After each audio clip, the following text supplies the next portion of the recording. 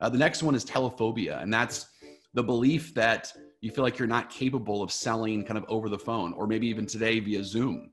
You know, a lot of our clients right now, we're pushing them to get out of their reluctance of turning their cameras on via Zoom, you know?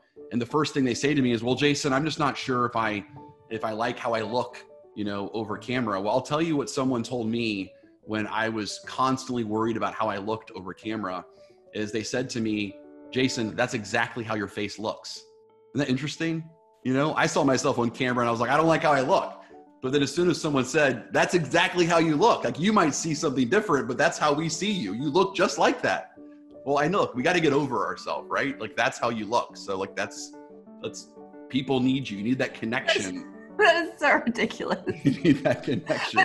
But I remember you telling me that about my voice. That's what that's how you sound. That's how you sound. I was like, but nobody would want to listen to that. You're like, it's fine, just talk.